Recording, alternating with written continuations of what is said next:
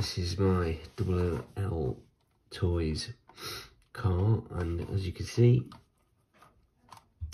that's come off. I've tried to glue it several times, but at no avail, so I've got these beauties. So we're going to fit these, and hopefully that'll fix it. So, this is the old one off.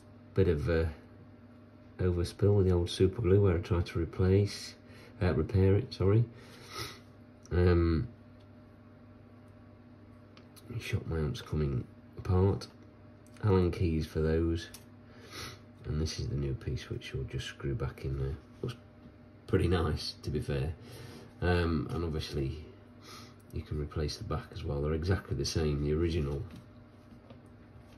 front had those on as well. And that's what it used to look like in plastic, and obviously it is weak. The other thing I've done on this one is I've replaced, or had to replace, the motor mount because we ran it into a wall, and that seemingly bent the original. And I've also swapped out the original silver can 540 for a 380, because this is lipo powered and it's just mental fast. And I bought it for my son, and it was too quick actually, and it's pretty fast for me, so it's much better with this. It's still really fast. Okay, WLTOYS.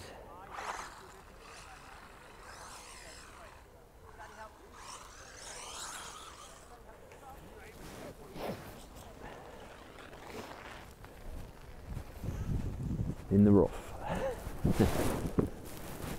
I've never been to this location before, so seeing what we can do.